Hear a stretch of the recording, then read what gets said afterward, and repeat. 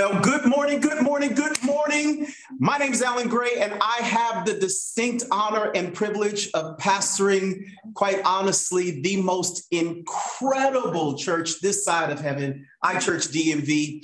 We are in our hybrid service, which means that we're both in person, we're on campus in the building. Make some noise if you're in the house.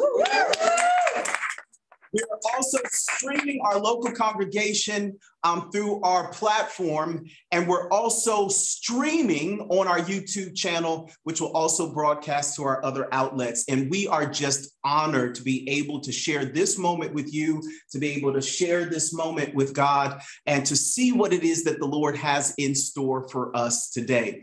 Well, I always like to start with dad jokes.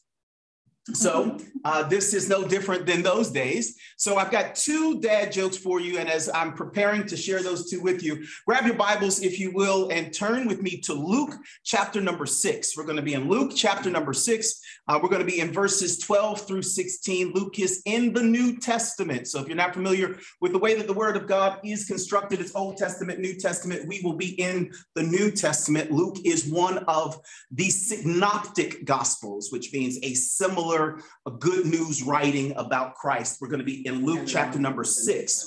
If you have it, just hold on to that for a second. And I got two dad jokes for you. Here's the first one. The average person is mean. Average, mean. They don't know math. They don't know that. You don't know math. You don't get that joke. The average and mean. All right, that went over the head for many. I enjoyed that one because that one makes you think. Here's the second one. Y'all all right? Wave at me to my local congregation that's streaming in. Y'all still all right? Did y'all get the joke? Did y'all get? Okay, good. And remember, the chat is where it's at. The chat is where it's at. So my wife's giving me the thumbs down because she didn't like that joke. Maybe this one will work. I just saw my wife trip and fall while carrying a laundry basket full of ironed clothes. I watched it unfold. All right. You should be in Luke chapter number 6. See, I tell you, they just kind of feed into themselves. They feed into themselves. You can't make this stuff up. Luke chapter number 6. Beforehand, grab your Bibles, lift it up, repeat this confession after me. This is my Bible. This is my Bible. The Word of God. The Word of God. Today, the Word of God will transform me. Today, the Word of God will transform me. I am what it says I am. I am what it says I am. I have what it says I have. I have what it says I have. I will never be the same. I will never be the same. In Jesus' name. In Jesus' name. Amen. Amen. I left out a whole line? Do what it says I can do. Well, y'all know what it can do. Luke chapter number 6, verse number 12. Listen, if you can't have fun in the presence of God, then your life is a joke. Third dad joke. Right? Third dad joke. Luke chapter number 6, verse 12. Here it is. In these days, he went out to the mountain to pray, and all night he continued in prayer to God. And when day came, he called his disciples and chose from them 12, whom he named apostles. Simon, whom he named Peter, and Andrew his brother, and James and John and Philip and Bartholomew and Matthew, and Thomas and James, the son of Alphaeus, and Simon, who was called the Zealot, and Judas, the son of James, and Judas Iscariot, who became a traitor.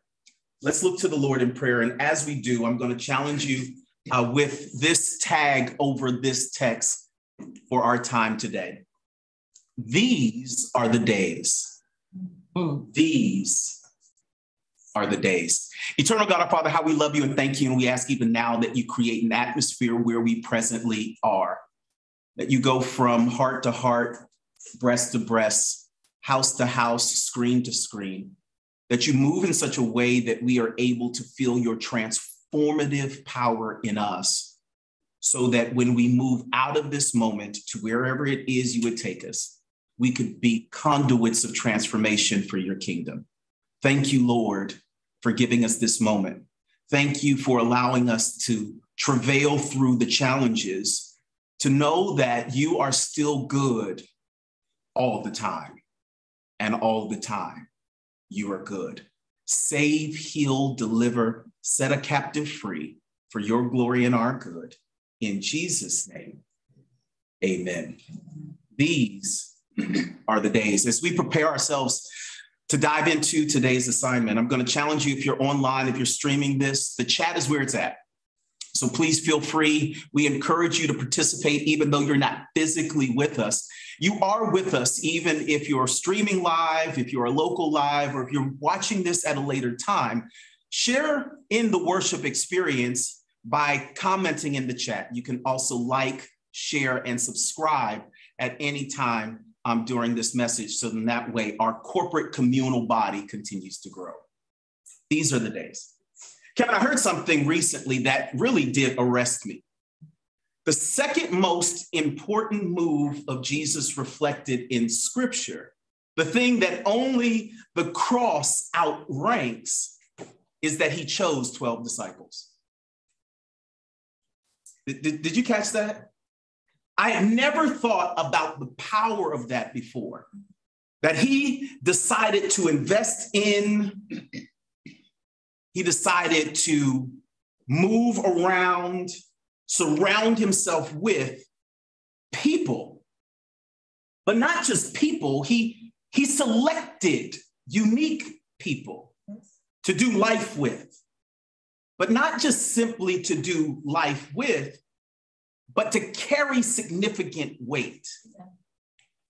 And not just to carry significant weight, they actually carried the script.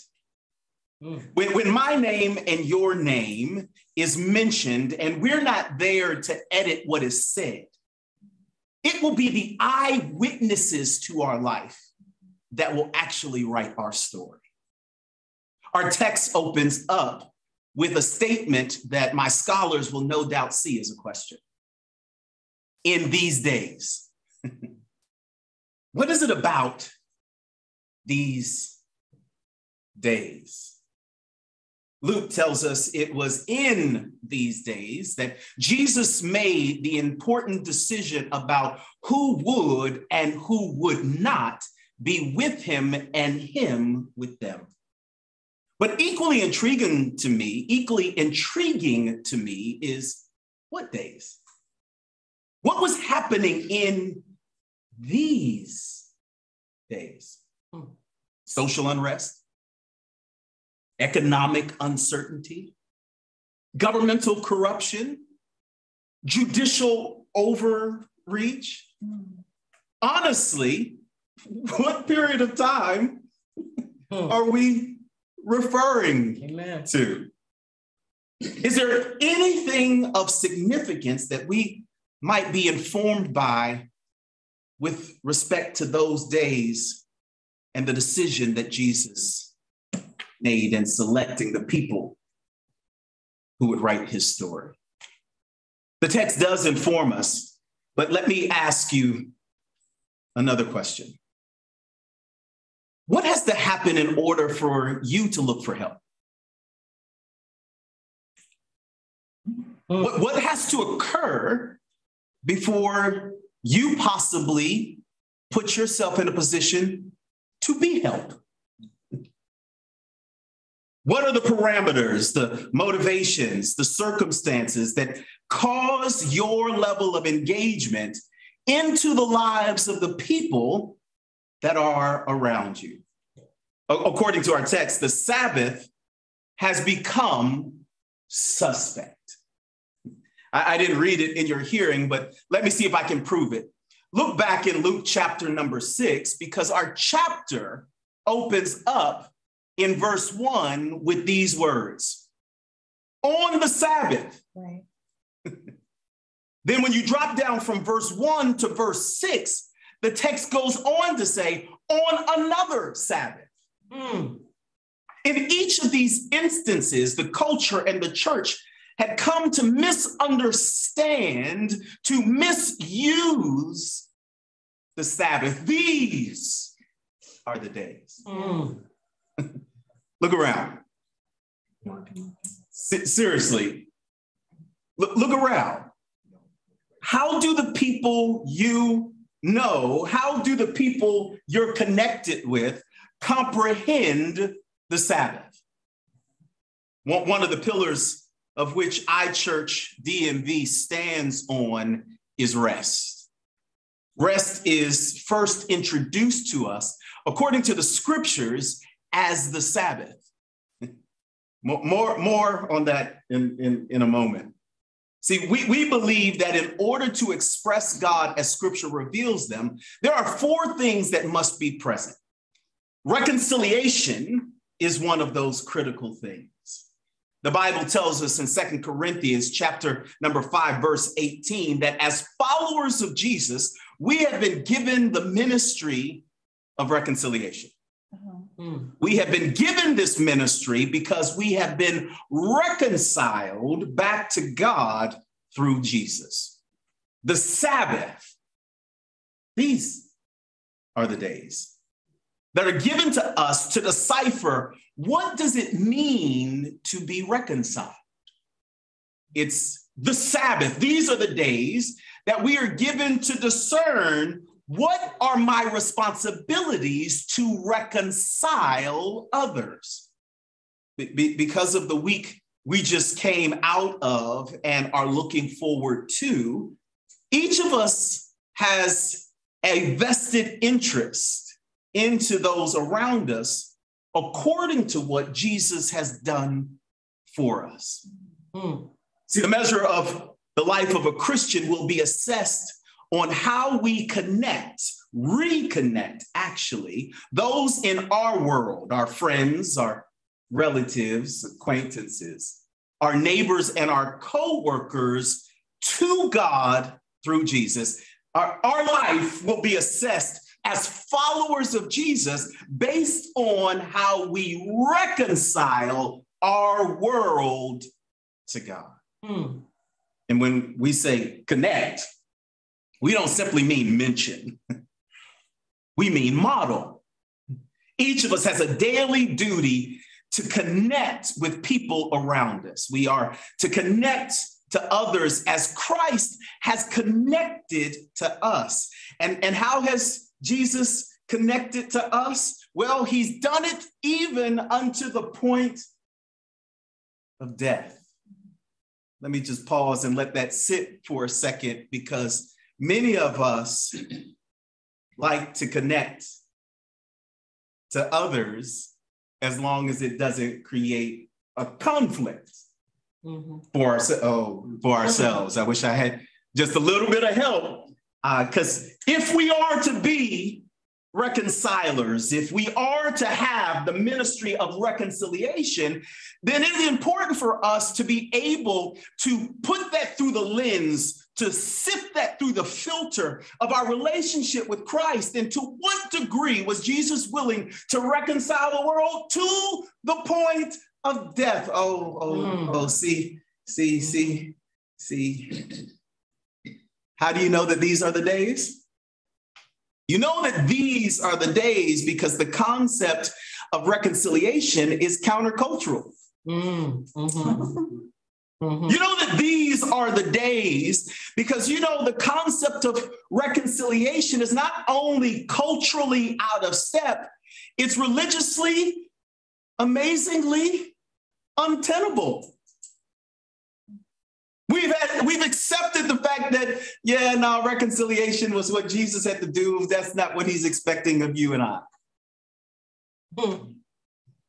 We have come to believe that opposition is a problem. That options equal the divine will of God. That when facing difficulties that come from dealing with people, choosing an option that presents less opposition is the will of God. That's good.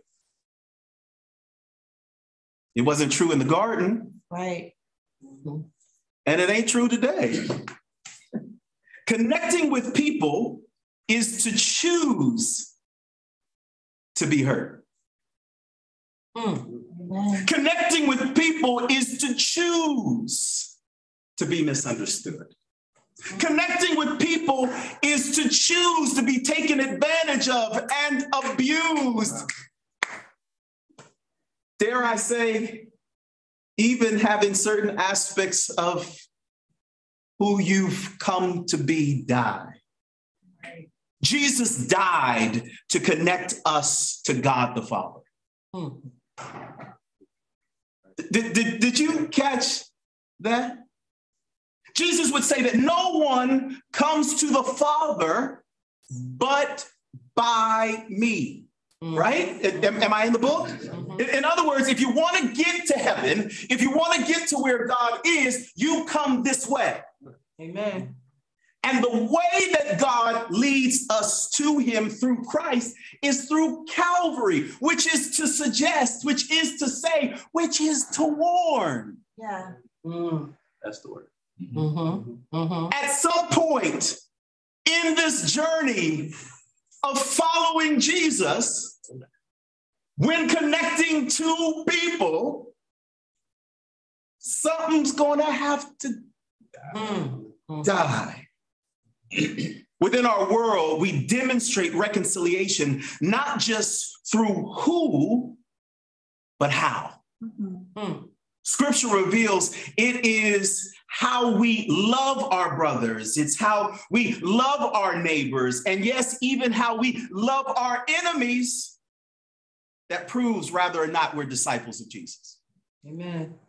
Let me go over that list again. We prove that we have the discipline to reconcile based off of how we love our brothers, love our neighbors, and love our enemies. How have you disciplined your disappointments this week? See, because if you're dealing with people, you're going to have to get used to girding up your loins, as the old folks used to say. Because disappointment is not demonic. It's life. People are going to keep peopling, Derek. That's right. That's right. Stop disqualifying that which disappoints you, because that's part of the development. Another pillar of iChurchDMV. Y'all all right? It's kind of quiet in here, and I got people in here, so y'all being quiet makes me nervous. Another pillar for iChurchDMV is a twofer. It's relationship and reward. So the first pillar we went over was what? Reconciliation. The second pillar, the second and the third, is relationship and reward. The fuel behind our discipleship to the who's and how is the why. In light of our relationship and because of our reward, we have the capacity to connect to others. Let me say that again. In light of our relationship and because of our reward, we have the capacity to deal with people. Jesus is asked in Matthew chapter 22, verses 36 through 40, this particular statement. It says, "Teacher, which is the greatest commandment in the law?" Jesus said to him, "You shall love the Lord your God with all your heart and with all your soul and with all your mind. This is the greatest and first commandment, and the second is like it. You shall love your neighbor as yourself. On these two commandments depends all the law and the prophets." All of it. The second we have covered in reconciliation, the love your neighbor piece.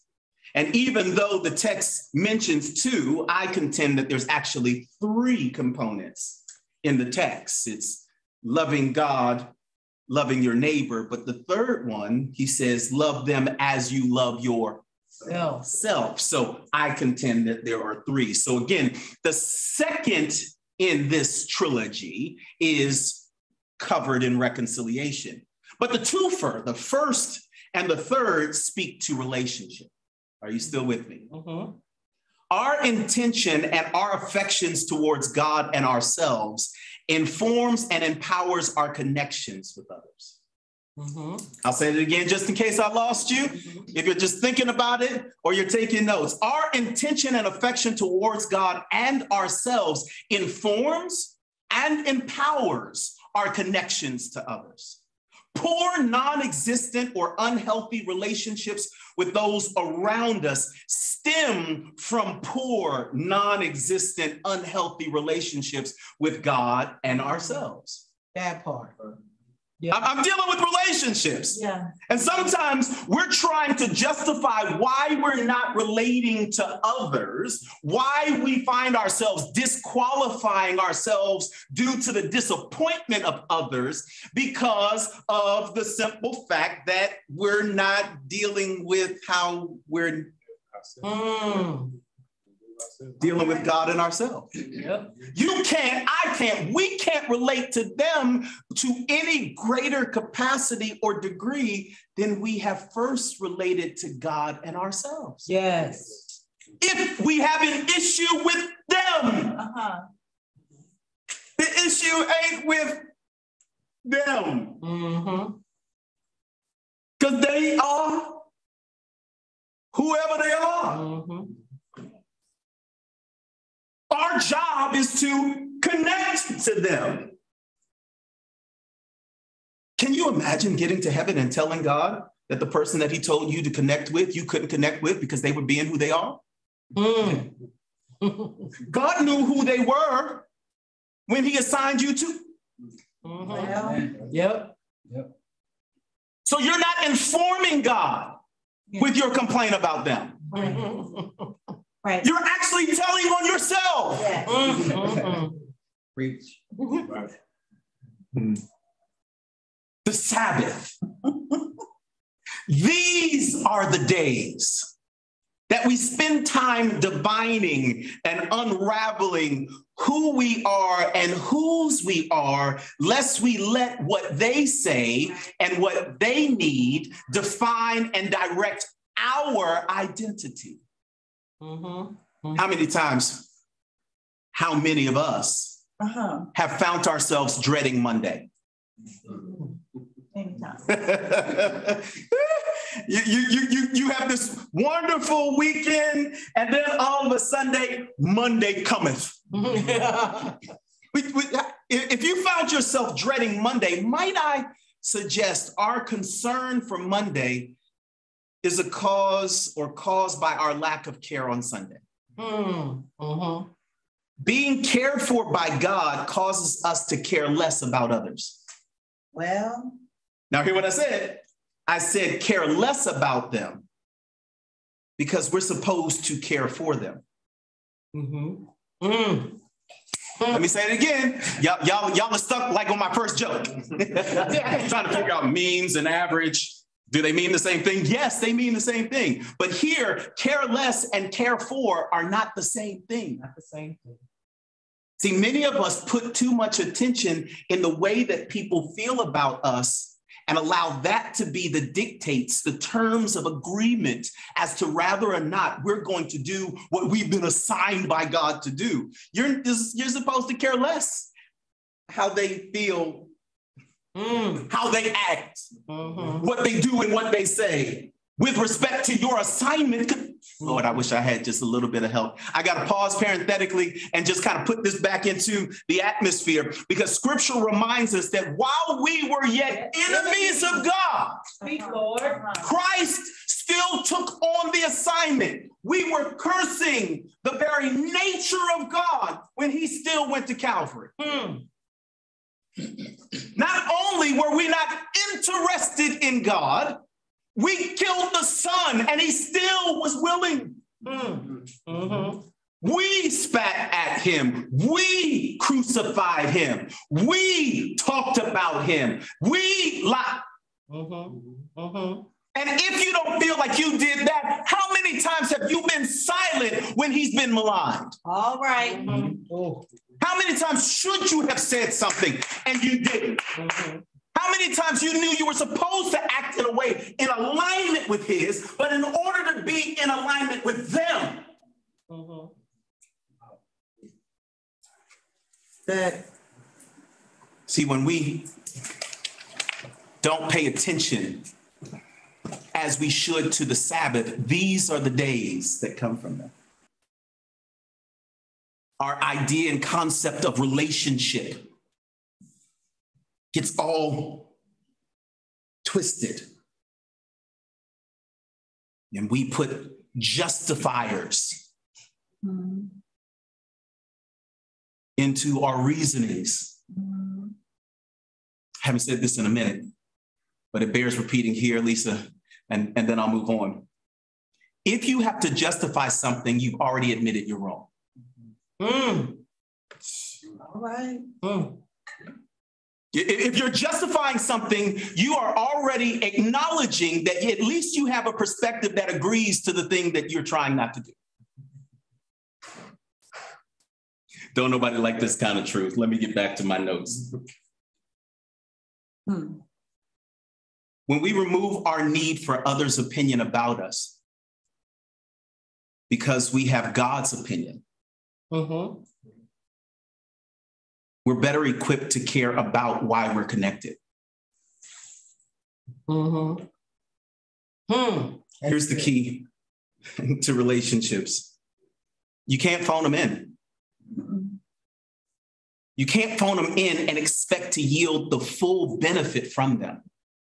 Right. Because Jesus said in the text that I just read in your hearing that I know you're familiar with all your heart, with all your soul, with all your mind. What word is the common denominator in that statement? All. Did you catch that? All. Question, is God requiring more than you're giving him? Let me say that again for those that were distracted. Is God requiring more of you, from you, through you, than you're giving him? Where did you get your definition of relationship from? Because wherever you got it from, they're responsible for the benefits that you receive from it. Which leads us to the second side of the coin. Remember, I told you this was a twofer, right? Reward is the second part of the coin. Here at iChurchDMV, we don't believe that relationships are one-sided. Oh, Holy Ghost. We don't believe that they're one-sided. There is a recompense, a profit, a reward from relationship. The Bible tells us that there's fruit that comes from our relationship. In Galatians chapter number 5, verse 22 and 23, it says, the fruit of the Spirit is love, joy, peace, patience, kindness, goodness, faithfulness, gentleness, and self-control. Against such things, there is no law. The Sabbath, these are the days that the reward of our relationship leads to a spirit-led life, which empowers us to operate outside of the laws. Lord, have mercy. Let me say that one more again for the kids in the background. See, the reward from wrestling with relationships that go outside of what you're comfortable with is that you end up with fruit that nourishes, sustains, and empowers you to live beyond the laws or the restrictions of your current surroundings. Lord, let's see if I can work this out. See, this is where favor comes from. Yes, Lord. This is why miracles happen. This is how super is placed on natural. There are rewards for relationships that bring reconciliation. God will not leave you out there alone, that if you died, if something in you died in order to connect to someone who disappointed you, God will not let you rot in that grave. And he will infuse you with his spirit and give you extra joy. I wish I had a little help. He'll give you peace that surpasses understanding. He'll give you self-control when you should say something. When you're justified in doing something, he will hold your peace. And I had some folks. who know about the rewards. Oh, yeah. Mm-hmm. Mm-hmm. Since there weren't as many hallelujahs as I expected on that. Can I ask you another question? Have you received your rewards from the relationship? Let me try the question another way. How many of the benefits, how much of the fruit is readily available to your life right now? Right now. See, throughout our week, we should be able to pull, access the fruit because we have a relationship, because we're on assignment. So therefore, there's ample spiritual access. How much of the fruit do you have at any given time? How much of it was available to you last week? How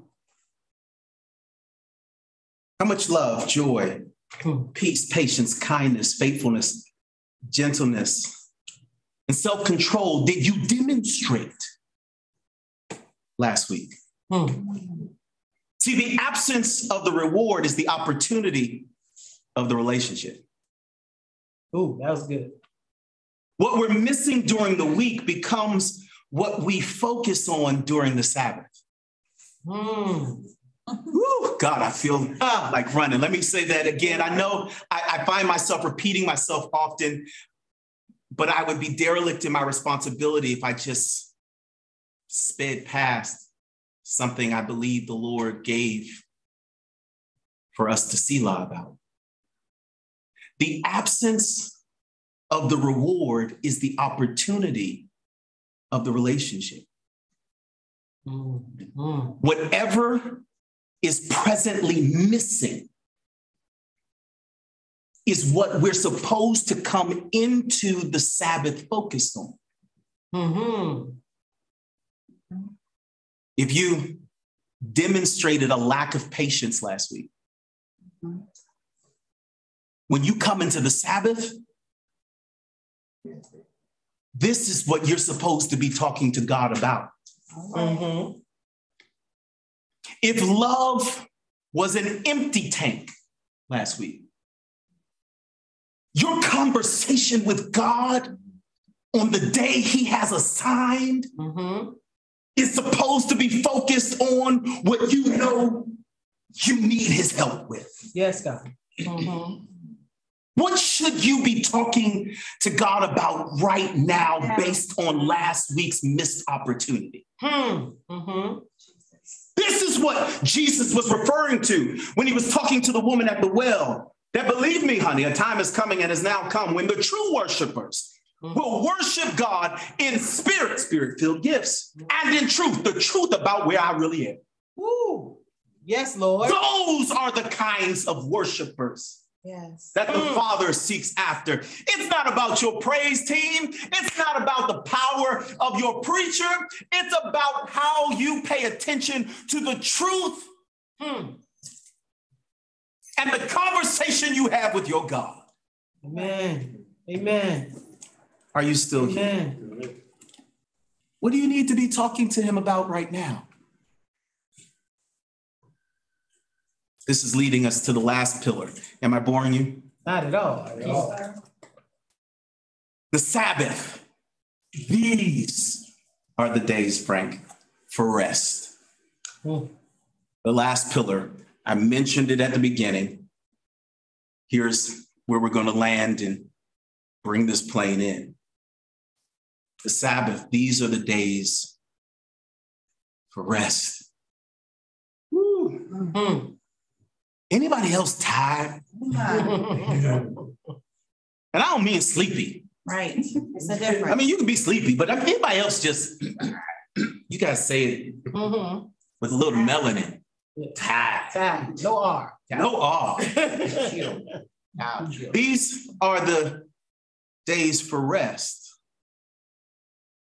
Because all of these pillars rest on rest here at iChurchDMV. Some of you all may recall that we did a series on the dynamics of rest. But for the sake of time, I will just simply say that anyone who desires to pursue purpose, accomplish a task, a goal, an assignment, yet fails to incorporate rest undermines what they are created to do. Can I say that again for all my A-type personalities, all my hustlers, all those striving to make it happen, or all those struggling just to make ends meet? Can I just say this? In all of that, if you don't incorporate rest, you won't make it. Let me add this to it. If you make it to what you're striving for without incorporating rest, when you get there, it won't be worth it. Yep. Rest is so important to God that God modeled it for us. Think about that for a moment. You and I are informed through scripture that we have been created in the image of God, in the image of the Imago Dei. And God rested. Yes. Did you catch that? Rest is given its own day. It shares its duties with no one and nothing else. Oh, y'all so spiritual. Nothing else. See, the other 6 days in the creation narrative all have multiple activities. But on the seventh day, the Bible says that God finished his work and he rested from all his work, and God blessed the seventh day and made it holy because he rested. Jesus. There's so much in it, I ain't got time to do it, but I'm just underscoring, I'm highlighting some of the key points. Do you know, let me just say this last piece about it. Do you know that there's not even an acknowledgement of night nor day on the seventh day? Just rest. Riddle me this. Right?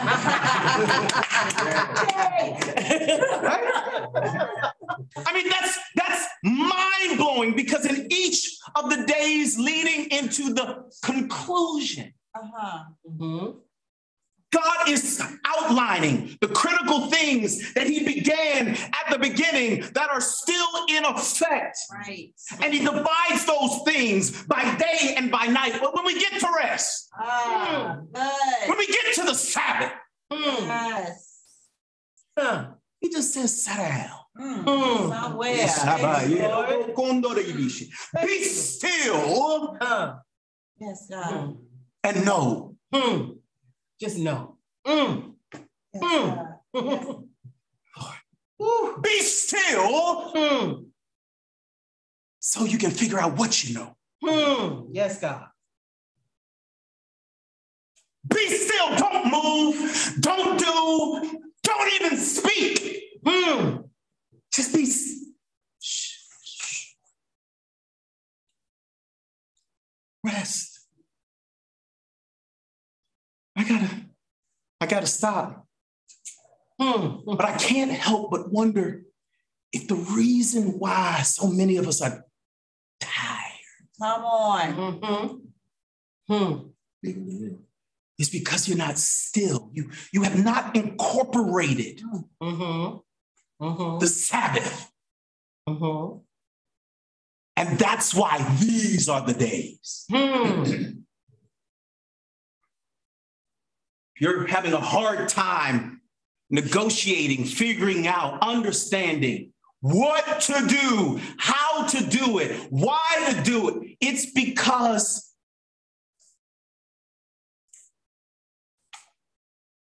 we're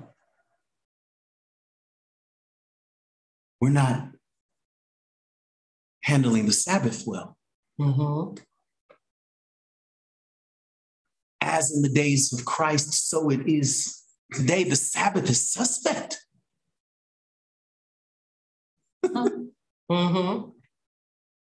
Rest.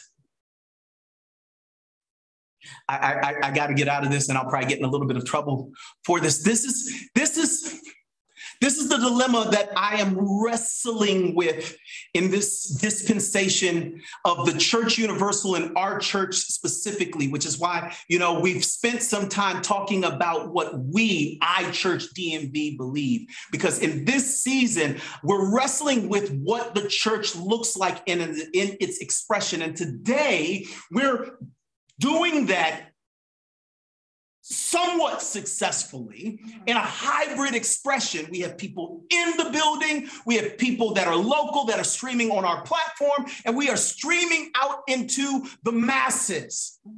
All because I believe God is challenging us to create an opportunity for a Sabbath.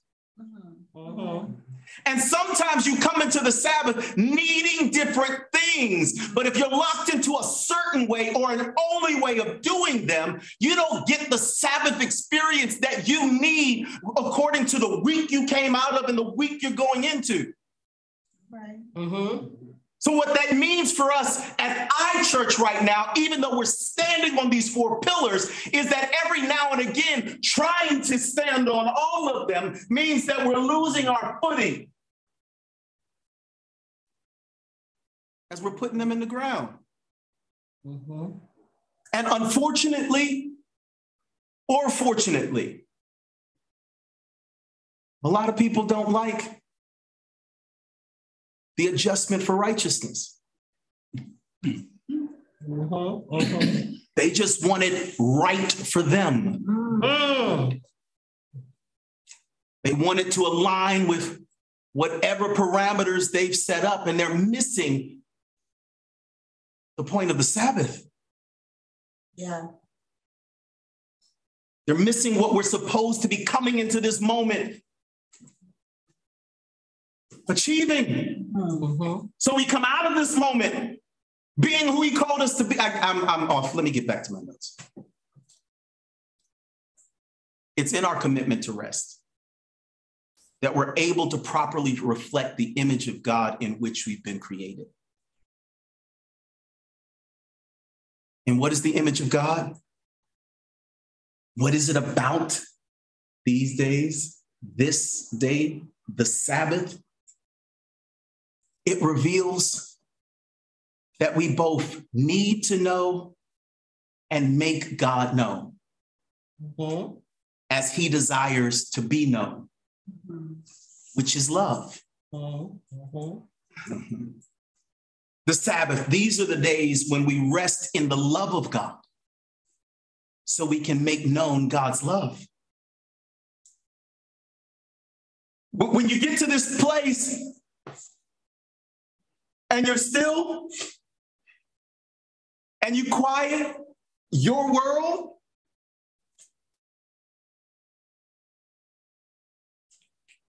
car wreck should have took me out. That part. The loss of that stream of income should have buried me by now.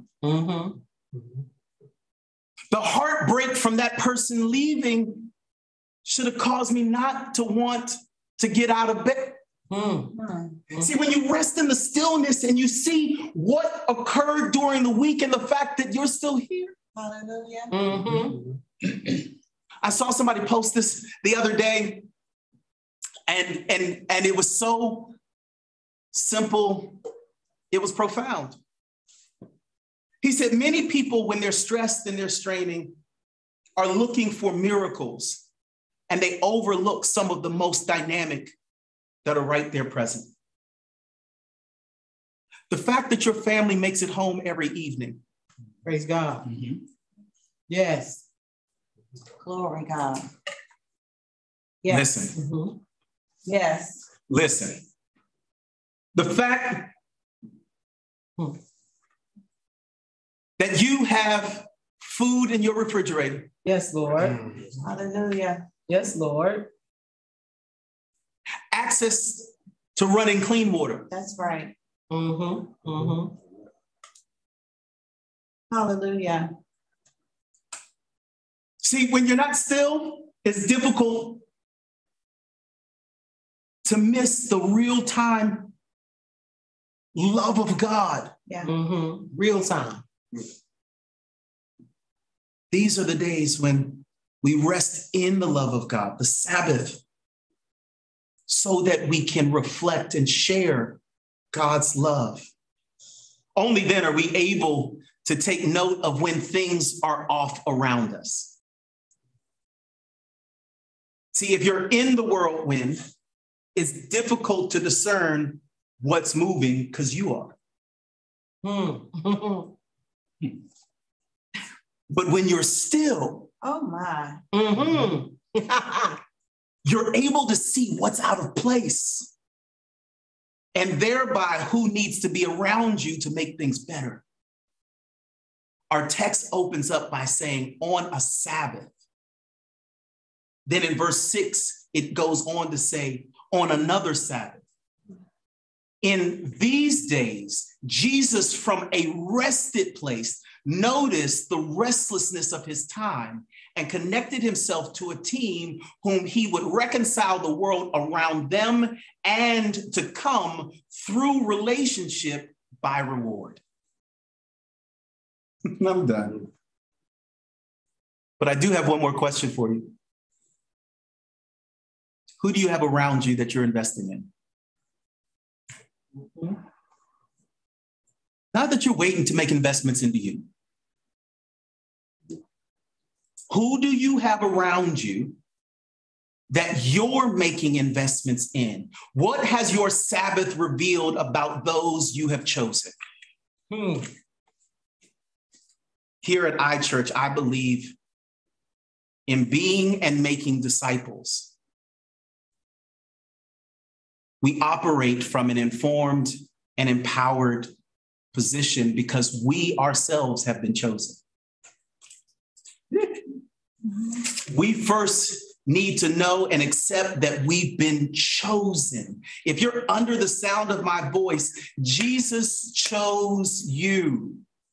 He chose you to rest in him so that you might learn and develop your relationship with him. And as you do, you will discover the rewards that come from him so that you can be an instrument, a conduit of reconciliation for the world back to God the Father through him.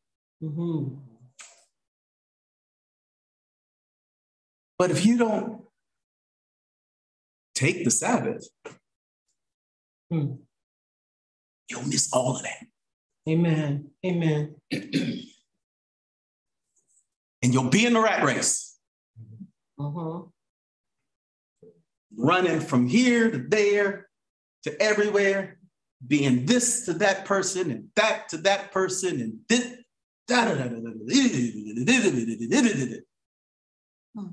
And you think sleeping is rest.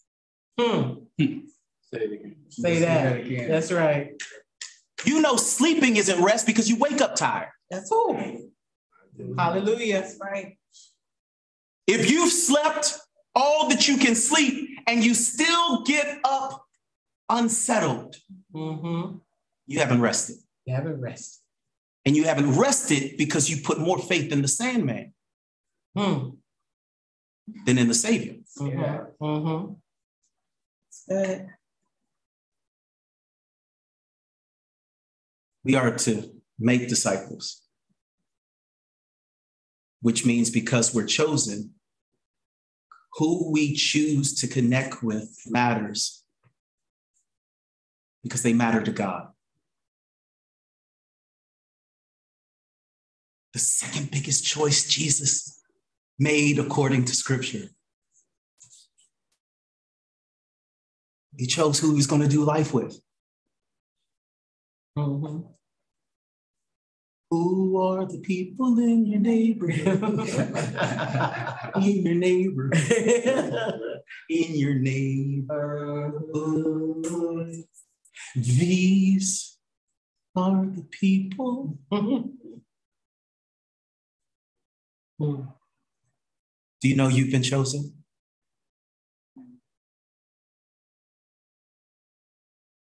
He chose you to love you. Thank you, God. Don't miss this. Don't miss this. Don't miss this. Soak in that love, understand that love, be refreshed, renewed, revived, restored by that love. But don't just look at your life as a sponge that soaks things up. Be ready to be wrung out. Mm-hmm. Because a sponge that keeps the liquid starts to stink. Mm. Yes. It's in the wringing out. Yes, Mm-hmm. God. Yes, God. Yep. It's clean. That you get cleaned out. And somebody else gets refreshed. Mm-hmm. But they get refreshed as you're being emptied. Hmm. Thank you, Lord. Mm-hmm. Mm-hmm. Sometimes up, sometimes not. But it's all to the glory of God. Mm-hmm. I gotta stop. But can I challenge you to look around? Figure out who you're going to invest in. Figure out the cost of your investment. And see it to the end. Let's pray.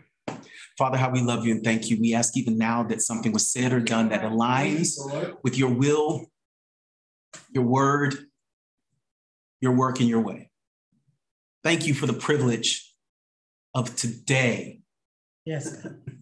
Thank you, Lord. Show us how to properly participate with you so that you might be able to get out of our life what you created it for. Thank you for those that are streaming live, those that are local and live, and those that are present. May your presence produce what you allowed us to participate for. For this is our prayer. In Jesus' name. Amen. Can you do me a favor and put something on it right where you are?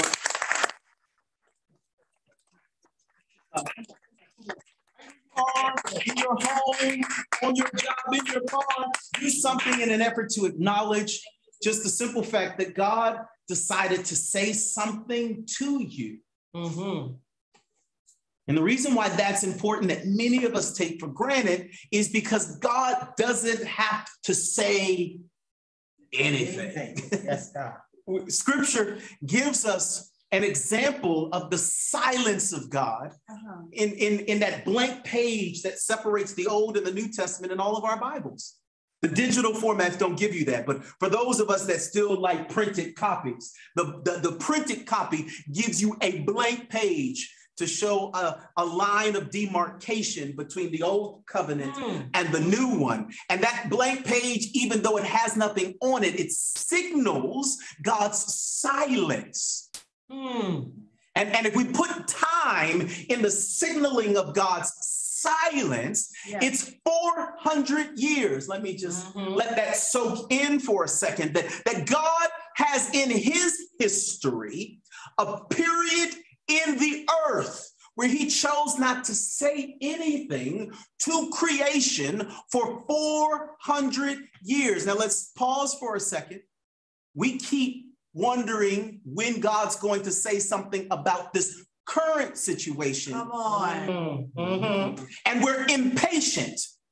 Now, he said something 2 weeks ago about the last one, but we want him to hurry up and say something about this one as if God is obligated to say anything. What we don't want is for him to choose to say nothing. Because if he chooses to act in a way that he has before, and he does anything close to a 400-year silence, well, let's just say 400 years ago, it was 1600 something.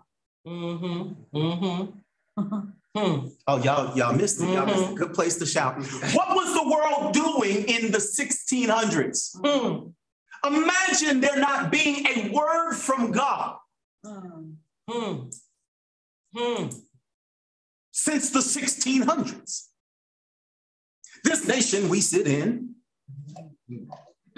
would not have been divinely inspired. Right. Okay.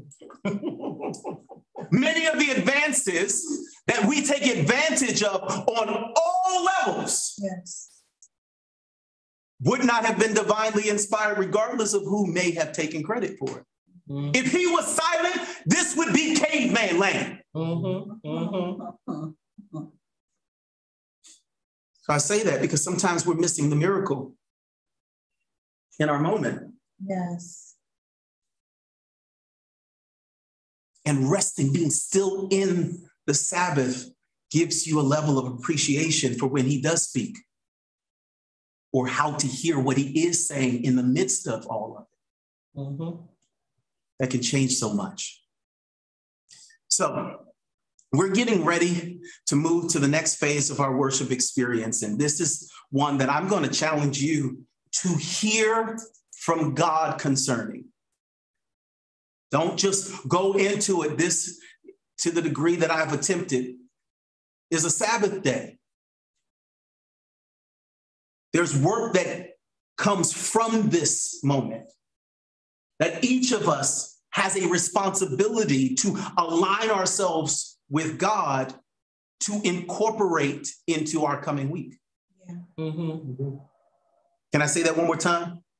What happens in the Sabbath affects what happens in the other 6 days. Mhm. So we need to know that we're hearing or we're in alignment with God so that we can associate and incorporate our week accordingly. Reconciliation comes out of this. People are connected back to God because of this moment. You can participate corporately in that connection by supporting the ministry that feeds you. If there's been any benefit, any joy, any goodness that has come from our time together today or in recent weeks, months, or at this point, almost 2 decades, I'm going to ask you to talk to God about how you can. Don't just come in here, well, you know, I have it on autopilot or da-da-da. Great, appreciate that. But if you tired, then maybe. Are you giving all that you're supposed? It's not an unfair question to ask on the Sabbath, right?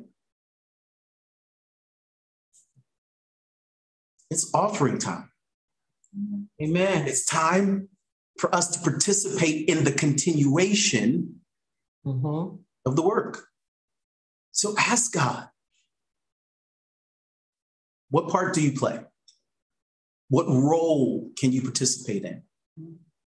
Now, I'm saying that to you because I've been informed that today we need $2,000. $2,000. To God, that's nothing. To some of us, it may have just sounded like I said 2 million. Mhm. I get it.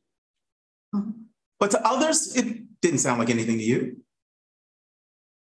But what scripture informs us is that if you don't ask, Mhm. you won't receive. I just simply believe that God is no shorter than his word. I'm putting it out there. It's on him to do. But I know he does it through people.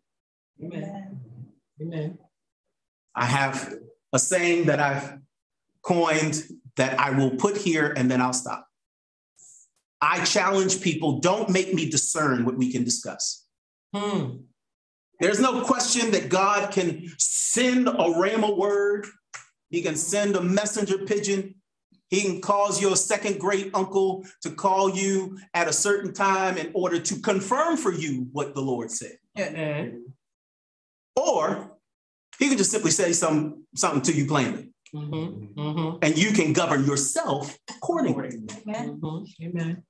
Now, if you don't have it, I'm not talking. Don't put your mortgage money. Please. Mhm. Right.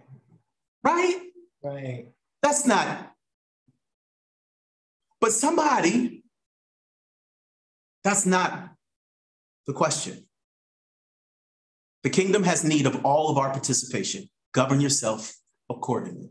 Can the church say, Amen. Father, we thank you for the privilege, the honor, and the joy for corporate worship. We presently are not having to hide this moment.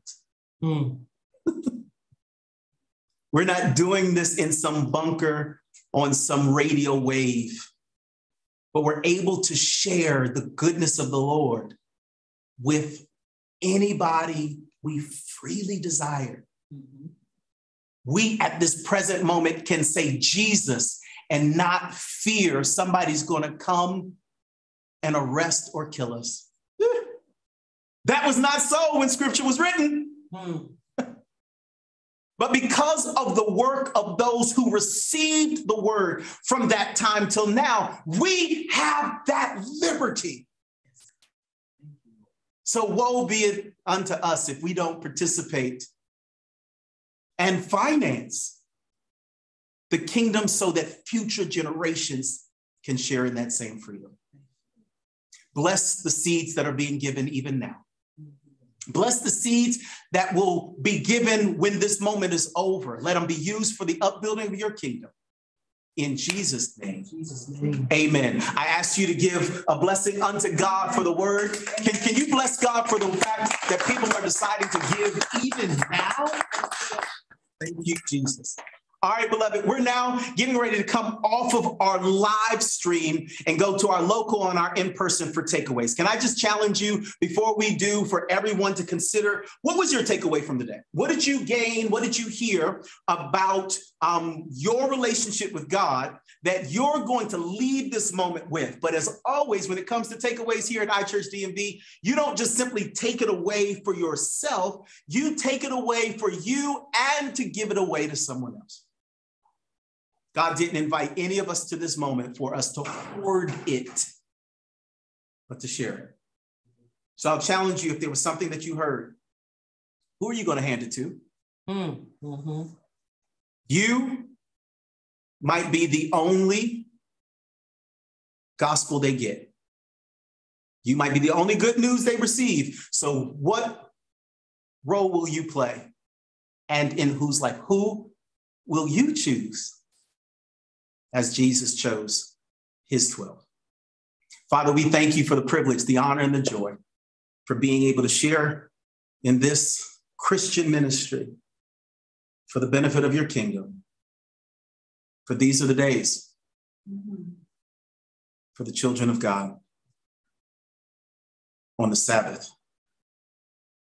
For it's in the name of Jesus. And all of God's children said, amen. Amen. God bless, family. Peace. All right, beloved.